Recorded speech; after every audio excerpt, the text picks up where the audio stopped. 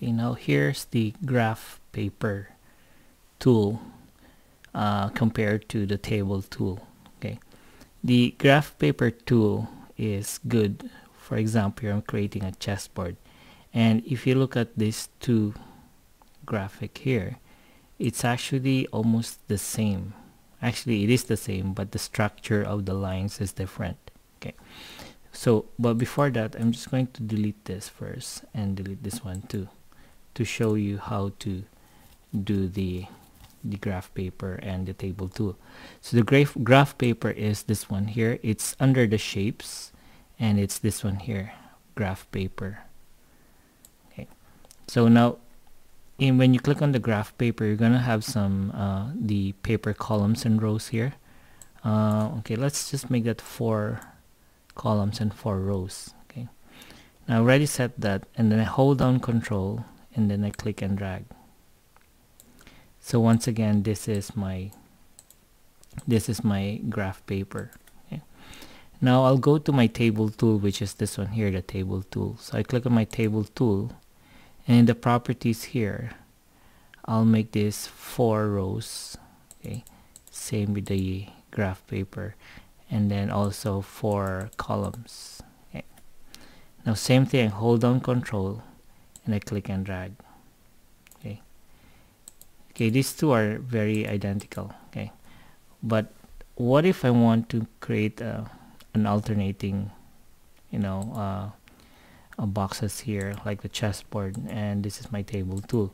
So it's easy to do that in the graph paper. So I click on it, the graph paper, and I click on Arrange, and I click on Ungroup All. Okay, so once I ungroup all, see, these ones are separate objects now.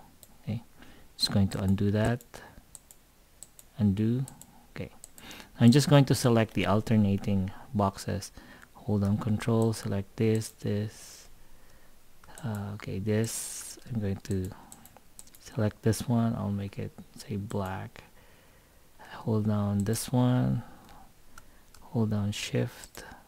Okay, I'm selecting the alternate boxes, and there you go. So that's the graph paper.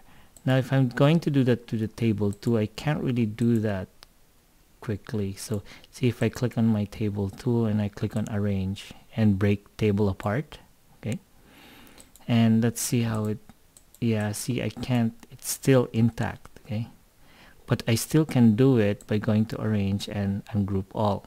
Okay, but the problem is when I click on Ungroup All, okay, the lines were ungrouped, so it's not in the boxes now. Okay, so that's the difference between the graph paper and the table tool. But I can still do it by using the Smart Fill tool. See, if I click on Smart Fill, I just click, or before doing that, I click on my Smart Fill, and I'll specify the color to black, and I'll just click, click, click, click, click, click, click, and click. Okay, that was fast too. Okay, so it has advantages and disadvantages, but the advantage of the table tool, then I have to see that one's separate now, so it's not an object here. So as long as you understand the use of the table tool and the graph paper, that would be good.